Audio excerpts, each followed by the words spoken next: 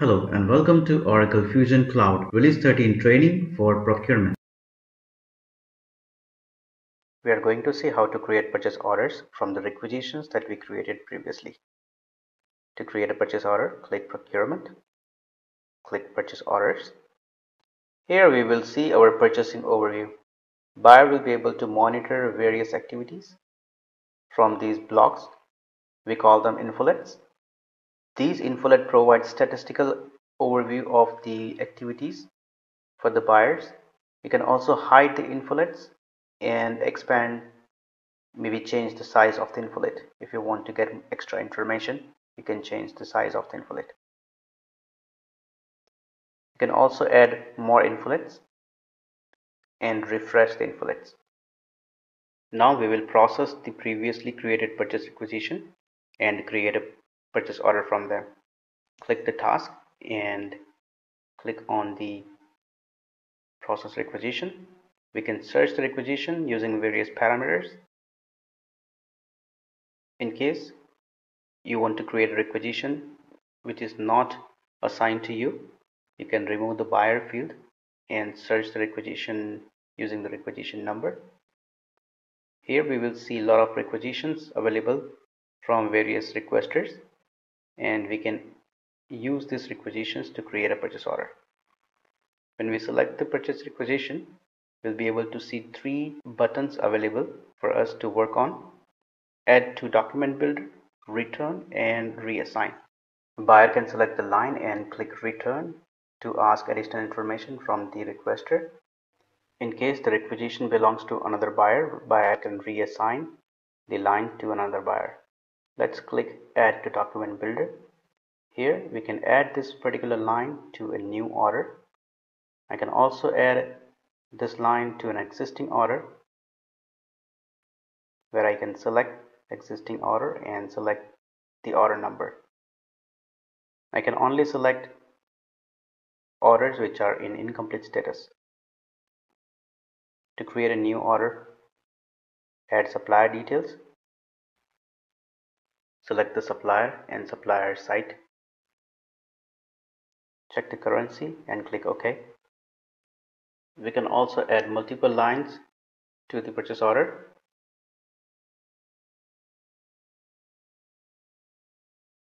All lines are available here. We can also click Edit and remove the lines that we don't want, or we can create the purchase order. The purchase order number is available here.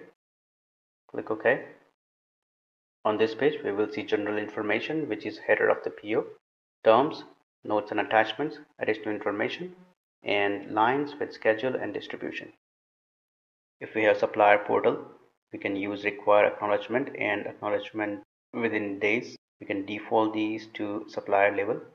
We can also default payment terms, shipping methods, freight terms and FOBs to the supplier. Similar to requisition, we also have a social icon here where we can discuss about this purchase order with the various users. We can also add note to supplier and note to receiver. Also attach a header attachment to the PO. PO attachment can be line, text, and URL. Also, we can attach these attachments to various categories. For example, I am creating an attachment to supplier, and this is a text attachment. I can also add additional information, which are DFFs. If I have enabled DFF, I can also use them here, and my line details are available here. I can also add more columns. I'll be able to see a lot of information on this page. For example, ship to organization, requested delivery date, location, requester's name, also project details. Click schedules. Here I will be able to maintain the line schedule. I can also split the schedules. Click distribution. Here I'll be able to add more columns and will be able to maintain the distribution of the PO. I can also split the distribution. Here I'll be able to see charge account, accrual account, and variance account for this lines. To see additional information in one page, I can click on the pencil icon and I'll be able to see all the information in one page for this distribution line. In case I want to rebuild the charge account, just click the action button and click rebuild accounts.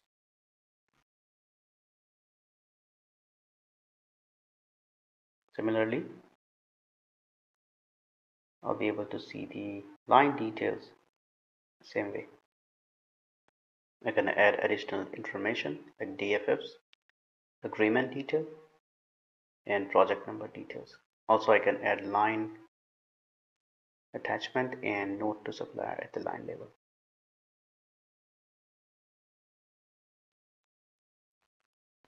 For example, I'm attaching a text attachment at the line level. Also adding a note to supplier for this particular line. Scroll up. From the action menu, I can create new line, recalculate the price, and rebuild the account. Click OK. We can assign a procurement contract to this purchase order from the contract terms tab. We can add an existing contract terms.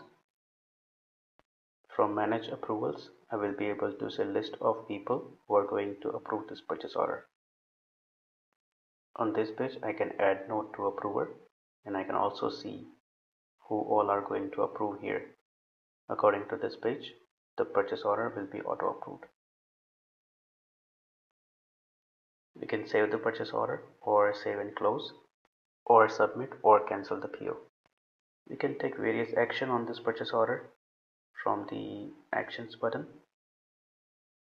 In case you have made certain changes to distribution and you want to validate the changes, just click action and validate. If you want to duplicate the purchase order, you can also use duplicate. If the order status is in incomplete, you can also delete the purchase order, else you can cancel the purchase order. We can also view the document history using the document history option here. Save and submit. Upon approval, PO will be communicated to the supplier based on the communication method that we select here. If we choose supplier communication method equal to email and the contact person here we have has an email address assigned to him, the PO will be communicated to that contact person. If there is no email address available for the contact person, we can assign an email address to the supplier site in the supplier form. Now the PO has been submitted for approval. Approvers of the PO will receive notification. They can click on the bell icon and they will be able to see the notifications available to them. For this PO, we have an auto approval set, so buyer and preparer of the requisition will receive a notification once PO is implemented. From the work list, we will be able to see all the notifications assigned to us. Click on the notification title to open the notification. This is an FYI notification, so there are no action items available here, but we can download the attachment from this notification. A buyer can search and maintain existing purchase orders using Manage Purchase Orders. Click on Task and click on Manage Orders. On this page, we'll be able to search based on the various fields available here. We can search by supplier, buyer, order number, or requisition, or you can also add additional field using advanced search.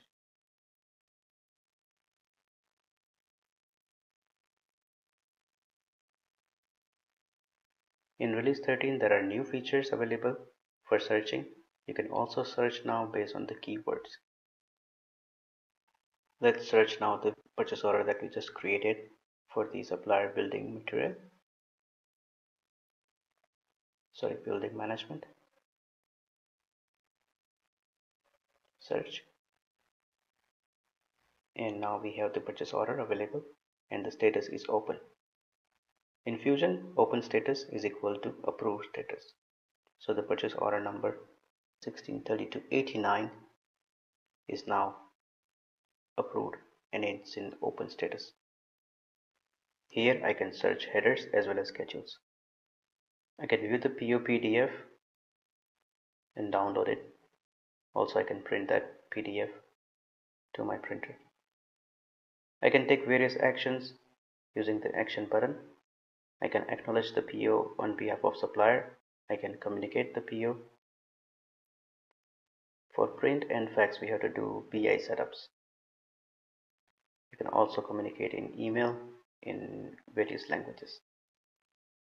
Action. We can check the document history, change order history, and revision history. Let's check the document history. The document history indicates the detail about the processes happen on this purchase order. So here we can see the order was submitted by Kelvin Roth, and when you click on the submit button, you will be able to see the approval hierarchy, the approval tree. Also, you'll be able to see the notification went to various people. Buyer has sent a notification for an approval, and that notification is available. You can also see the view or purchase order, the approval comments, and attachments. Click done.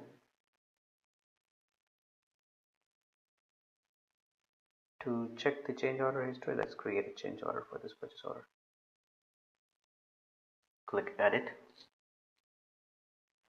Yes. Add a meaningful description about the change order. And we will make a small change in the purchase order line.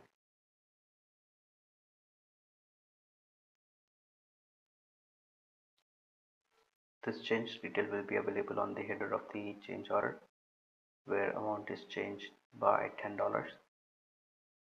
We can also do various actions like validate, delete, cancel, review the changes, and also send the order for approval. Click done. I'm searching the PO again from manage order screen. Now I will be able to see document revision version number 1.